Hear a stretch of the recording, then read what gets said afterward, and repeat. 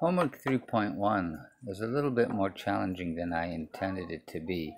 Part of the difficulties, or one of the difficulties, is this material here is going to be in the way of our sort. So I'm going to cut that and put that over here. Then I'm going to freeze. I tapped once, I'm going to tap again up here, and I'm going to freeze that row there. That way I can now tap on B, tap again on B, and do the sort. I'm going to do Z to A. The key is I've kept Truk with Truk's population, Pompe with Pompe, Yap with Yap, and Koshrai with Koshrai. And I sorted it without including the video and textbook links. They shouldn't have been down there. They're in the way. It's now got this table is now correctly sorted. With that done, I can tap in A1 there, plus tell it I'm going to add a chart, and that's the chart I'm looking for. It's a Pareto chart running from the largest to the smallest. I don't need a legend for this because I've got an x-axis that labels it.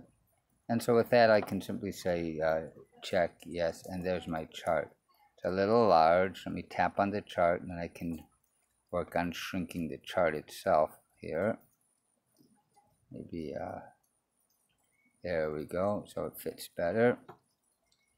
Oh, it's a bit long too. There we go. Shrink it just a little bit more.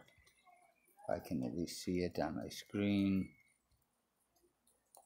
And that's the Pareto chart with Truk, Pompe, Yap, and Koshrai, showing the correct population and ordered from largest population to smallest population.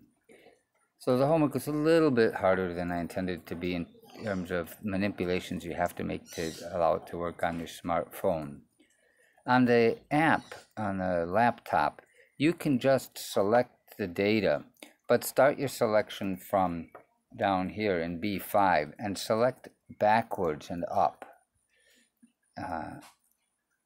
And if you start in B and select, then when you go to do a sort, it will ask to sort on the B column. You probably want to stop at 2 because you don't want to sort row 1. So on the laptop, you would probably just select from B6 to A2, and then you could sort just the data. But the laptop has some capabilities that you don't have here on the smartphone.